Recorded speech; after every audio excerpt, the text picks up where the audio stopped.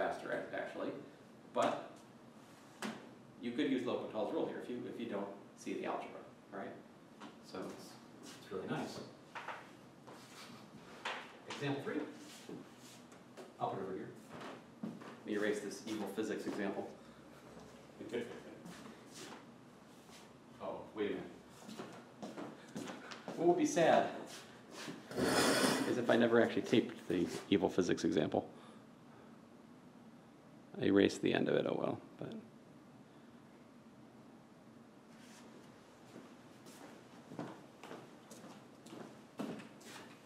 is there any L'Hopital's rule problems in the homework I've assigned you that's due Thursday? Not really. Is there much optimization in the homework I've assigned you due Thursday? I think there's like a problem, all right? So L'Hopital's rule and a couple of optimization problems I would expect in the final homework, which is due before test 2, right? Test 2 is not far away. You need to finish the homework which is due Thursday, the one which was due last Thursday, and the one that's after that to be best prepared for test 2. So, example 3. Suppose we have the limit as x goes to infinity of x e to the minus x. Now, this is a problem that has indeterminate form. See, the thing is, e to the minus x, the graph of that is this, right? So like the limit as x goes to infinity of e to the minus x is 0. All right? And that just makes sense if you think about how e to the x minus x works for a large number anyway. You don't have to see the graph if you think about how the function works. But this is type what? This is type infinity times 0. This is one of the indeterminate forms that I mentioned earlier in the course, right? So we can't just evaluate it. But here's the trick. We can rewrite this.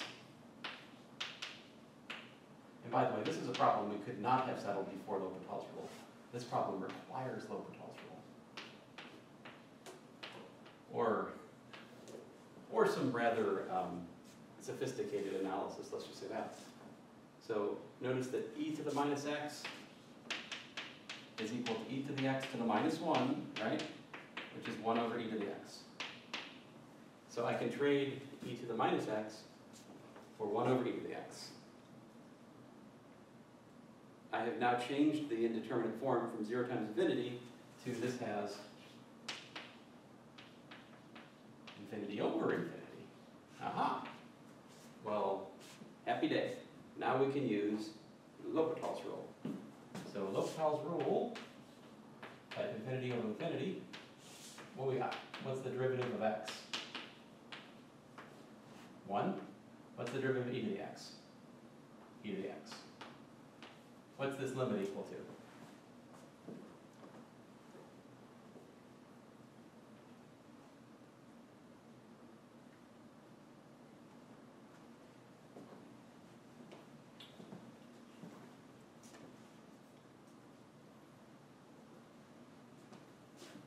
By the way, is this topic easier than graphing with calculus? The answer to my question is obvious, right? Yes, this is easier. It doesn't require analysis, it requires well, it does get fussier, you'll see, but there are many simple examples here to find and to share with you and to put on tests. This is equal to what? But you guys are weak on limits. Weak. Unless things have changed since test 1.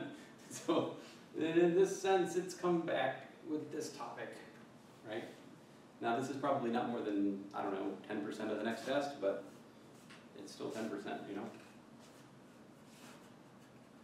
So how do we decide? What is the limit as x goes to infinity of 1 over e to the x? You guys tell me.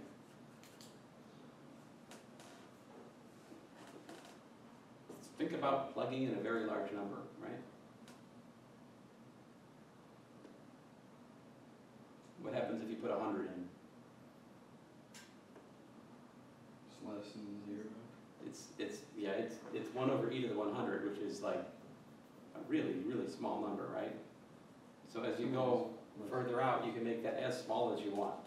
It gets closer and closer and closer to 0 as you go further and further out. The answer here is 0. So 1 over something that's huge works out to a limit which works out to 0. Just like that. Example 4. What if we had something like the limit as x goes to, let's say, minus infinity of, oh, I don't know,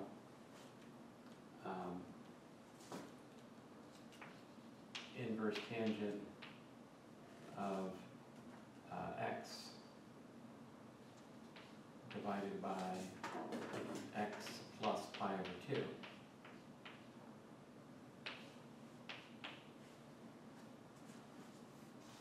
Now here, I need to remind you something. The graph of inverse tangent looks like this.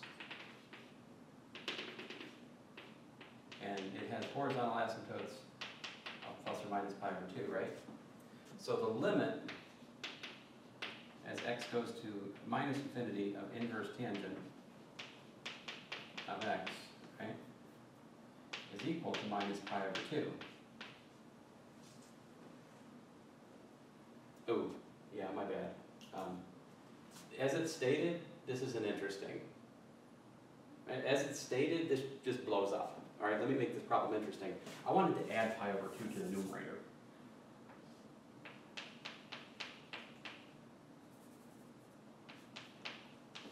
All right, now if I do that, what do I have? I have that numerator is going to minus pi over 2 plus pi over 2. It's going to 0. And the denominator, what happens is x goes to minus infinity. Oh, man. Oh, man. Sorry, this problem. Oh, fine. Well, as x, that's just infinity. So you got, what you're looking at then is type 0 over infinity.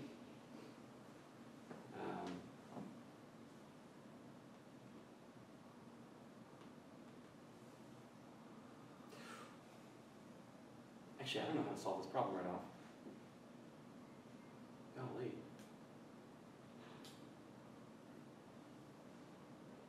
Oof. I'm sorry, I have made an example that I'm not quite sure what to do with. I did this in trigonometry yesterday too. I ended the class with something I couldn't solve. I ended up with like tangent is twice tangent. I took a picture of it, texted my wife, I'm like, what did I do wrong? And she's like, she immediately was like, blah. I'm like, oh. It's like somebody in the class should have told me. No, this is not that. This is something else. All right, let me try something a little different. How about this? We go to 0. Tangent of ax over the tangent of bx. Here a and b are constants. I mean, this was not a waste. It's good for me to review the limit as x goes to minus infinity of inverse tangent with you, but anyway, I'll try to circle back to that example. Maybe tomorrow, actually. I think tomorrow I could actually take a stab at it. I'll have to think about that one. I should have taken a picture of it. Oh well. So now, as x goes to 0, tangent of 0 is 0. So this has type 0 to 0 with my L'Hopital's rule. What's the derivative of tangent? Oh, you guys gotta stop me. Don't let me go over. Sorry, I just lost track of time on the last one. I'll finish this one. So we got a secant squared ax divided by b secant squared bx. Differentiating the top, differentiating the bottom. Isn't it beautiful we don't have to do the quotient rule? We separately differentiate the numerator and the denominator. Right? Don't reject that gift and start doing the quotient rule when you have the test. Like I see some students do that, like, no! Not the quotient rule for this one, no! Don't let what I'm saying be a self-fulfilling prophecy yet. Alright, so what's secant squared of 0? Well, secant squared of 0 is 1 over cosine of 0, which is 1 over 1. Secant of 0 is 1, okay? So this is just equal to a over b. This kind of limit, like, I don't think we could have done this before. So L'Hopital's rule, opens up a whole wide new class of examples that we're able to do. So, thanks, guys.